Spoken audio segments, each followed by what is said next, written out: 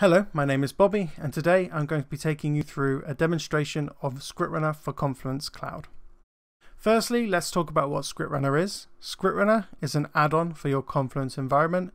However, it would probably be more accurate to call ScriptRunner a toolkit. ScriptRunner provides you with the tools to allow you to customize, automate, and administer your Confluence instance. ScriptRunner also gives you the ability to write custom scripts to personalize and customize your Confluence instance even further.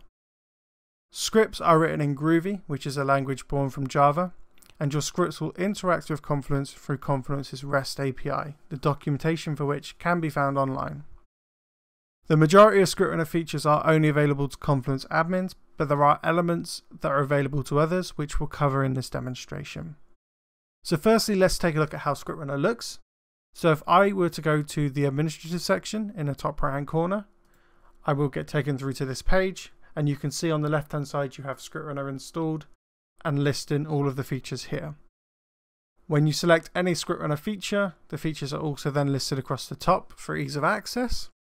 We're currently looking at the Browse page. The Browse page gives you a list of all of the built-in functionality that ScriptRunner provides. So this is functionality that requires either little or no coding experience. And you can filter these based upon the sort of thing you would like to achieve. We have administration, automation, customization, and extension, which are the pillars of what ScriptRunner provides. So now let's actually go and take a look at some of the features. The first feature we're going to talk about is going to be the script console and built-in scripts. So the console is a tool that allows your administrators to write and create scripts that are executed once over your entire Confluence instance. So this is a write a script, press the run button, and have it execute. From the console, we get built-in scripts. Built-in scripts are scripts that are commonly used across our entire user base. And rather than have people build their own versions of these scripts, we've decided to build them into Confluence to allow users to get immediate value out of the tool without having to write any code whatsoever. So these are easy access to tools and actions most frequently used by ScriptRunner users. So let's have a look at both of these features. So if I go to the script console, you can see that I'm given a box here, which I am able to write my script in. So this is my script. Once I've finished writing my script, I can just click who I want to run as, and then click the run button and it will execute that script. For some examples of what this script can be used to do, you can see we've got some examples. You may want to create a single page in a space. You may want to create a space itself, get all spaces, or get template blueprints. This line of code allows you to get the body of any template and then use it and manipulate it as you would like within the code. Built-in scripts, which were derived from this. As you can see, we have a number of built-in scripts here. These follow the same principles of just executing once. And you can see some of the more common value items that we have here, such for example, bulk purging the trash from your spaces, renaming your labels in bulk, so taking a label and renaming them either over an entire space or an entire instance, copying a space, taking an existing space and reproducing it exactly as it currently exists, and so on. So for this example, I'm actually going to be using the rename labels built-in script. So you can see here we have hello as a label for this page. So I'm actually going to just say it over all spaces, so over my entire instance, but I could make my selection a bit more specific if I wanted to. I want to replace hello with goodbye. I can now click run and I'll execute over my entire Confluence instance. So it's a really powerful and really straightforward tool to help you manage your labels if you find yourself needing to change a label over an entire space or instances or multiple spaces. So the labels have been renamed successfully, so I can go back to this page and I can refresh it. And you can see now that the label will be updated to goodbye. Next, we're going to talk about advanced space functionality. So advanced space functionality is a number of built-in scripts, but we've made them available to your space admins. So what this means is that space admins have a number of built-in tools that allow them to perform common tasks that your space admin might need to do. However, because these are only built-in scripts, they are not able to write any code. This functionality, writing code, is functionality limited only to your Confluence admins.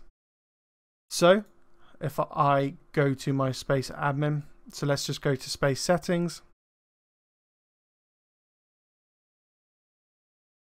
And you can see that we have a ScriptRunner feature here under Manage Pages. And this takes me through to my advanced space functionality page, which again, as you can see, we have a number of built-in scripts here. Similar ones to what we just saw for the admins. So renaming labels, bulk purging trash, deleting all the attachments in a space. However, you will only be able to run these scripts over the spaces in which you are an administrator.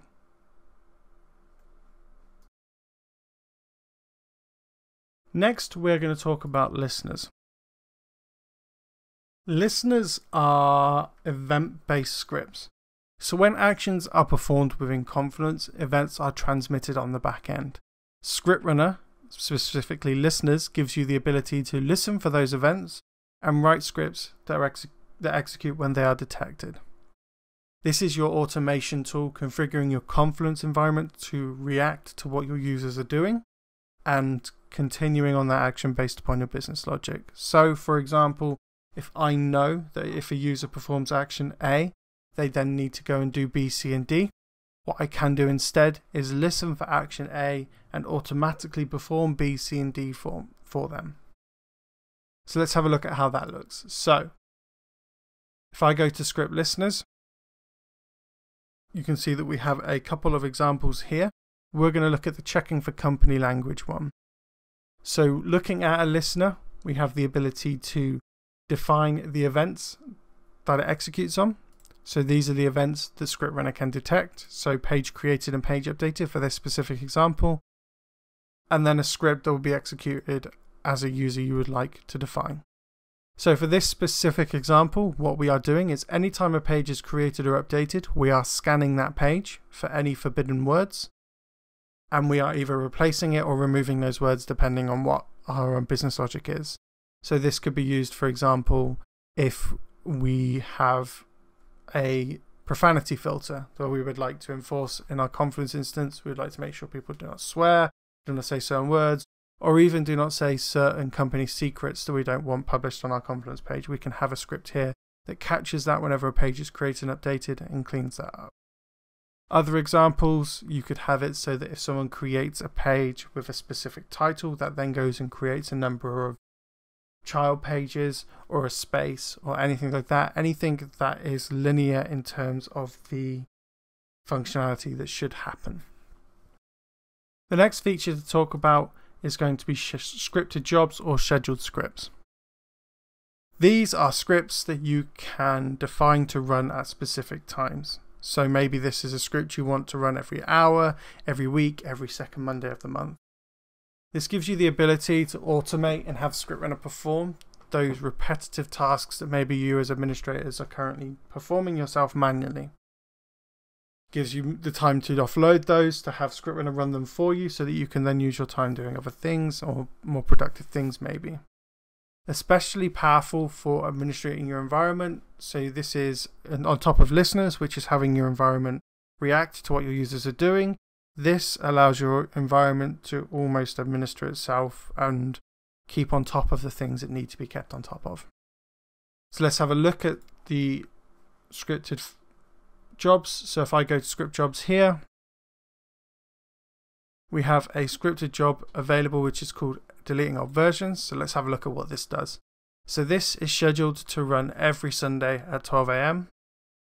So we can look at how the scheduler works. It's plain English, so you can define what days it runs at and what window. We only provide a window. This is because of limitations in the technology. We can guarantee that your script will run in this window. We can't guarantee when it will run exactly to the second. However, more often than not, you'll find that your scripts run towards the beginning of this window. We could also set a monthly schedule if we wanted to, so we could say, like I said, every second day of the month if we wanted to. So what does this script do? So this specific example is getting all versions of a page that are older than 4 weeks and removing them. So if you have a large Confluence instance, pages making multiple changes, obviously every change creates a new version of that page. This allows you to keep on top of those versions to make sure you don't find yourself with hundreds or thousands of versions of every single page that you have. Obviously this script could be used as is or could be modified depending on your needs, but as an example of the sort of automated task that you can use scripted jobs for. So those 3 features really complete the core of ScriptRunner's automation functionality. Now we're going to look at a couple of features that are powerful but not really involved with the automation ecosphere. So the first thing we're going to look at is going to be macros. So with ScriptRunner you get 3 macros, popular macros in your Confluence instance. So page info, add label, choose label. These are available installed in ScriptRunner day 1 for all of your users. So you can see here I've included the created date of this page as a macro. We can have a look at that. So you can see here page info, and we just define exactly what information we want to show. So the created date, commentators, created by, etc. On top of providing those 3 macros, we also give you the powerful functionality to be able to create your own custom macros. So if you find yourself needing or wanting a macro in your Confluence instance and you can't find it elsewhere, can't find any other add-on that provides it, or ScriptRunner doesn't provide it, then we give you the ability to go and actually create your own macro for your company to use. Let's see what that looks like. So if I go to macros, you can see that we have the 3 macros that are built in and come with ScriptRunner for Confluence. If I click on create a custom macro, I then get given the ability to write a script that creates a new macro. So there is documentation about this and how to create the format, etc. There isn't an example in this environment. However, it's a very powerful tool that obviously allows you to create macros at will depending on your company needs. Another feature that is also available and we're going to talk about is Fragments. So Fragments allows you to customize the user interface dynamically by adding web fragments. So this allows you to add elements onto the page for every user to see that are controlled entirely by yourself. So let me show you what that looks like. So if I go to script fragments, I currently don't have a fragment on this environment. But I can go to create. I can say I want to create a fragment that impacts the demo space, and I want to create a web panel or web item, let's say panel. And then I can define where I want that to be, in the header of each page or in the footer of each page. The same goes for the web item. Does have a few more elements in which you can use it, but we'll look at what the panel itself does first. So if I click and add a panel to the header, a single URL, it's going to ask me for a URL. I'm going to use ours. Ours doesn't work, but it will show you how it functions. So if I save the changes here, that fragment has now been added, and I refresh this page, you'll be able to see that we have an element inserted in the top of the page. Obviously, as I said, our URL doesn't work, but you can see how this element will now be added to all pages in the demo space. So this could be really useful for, say, for example, an announcement page. You want everyone to see an announcement regardless of where they are in Confluence. You can use this feature to do that. You don't have to add a URL. As you saw, you can add separate HTML, CSS, JavaScript URLs, so you can add almost anything in there because you can build your own essentially mini web page in that fragment. The next feature we're going to talk about is script variables. Script variables allow you to define what most developers will recognize as global variables for your Confluence ScriptRunner installation. What this essentially allows you to do is define a variable name and then give that variable a value. And whenever a script is executed and it has that variable name in there, at point of execution, it will swap that value out for whatever you've assigned to the variable name. So let's have a look at how this looks. So if I go to script variables, you can see here we have a Jira API token. Now, an API token isn't something I want to hard code into a script for a number of reasons. I don't want it publicly viewable. It might change. I don't want to have 40 scripts that all use this API token and then they all become broken and need to be manually corrected when that token changes. So what I can instead do is define the variable name Jira API token, and whenever I have a script that is using that token, all I have to do is type in this variable name. I can then assign this variable name the value of the actual token, so when it comes to execution it uses the correct value. Another example might be, again, if you have 40 scripts in your Confluence ScriptRunner installation that are accessing Jira, you obviously need the Jira URL. If that URL changes for whatever reason, you don't want to have to go and fix those 40 scripts and correct the URL in that code. So instead, I could define a new script variable called Jira URL, and I could say, this is my Jira instance as a value.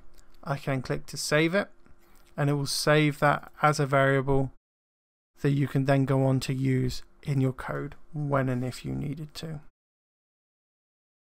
So that was a quick introduction to ScriptRunner for Confluence Cloud.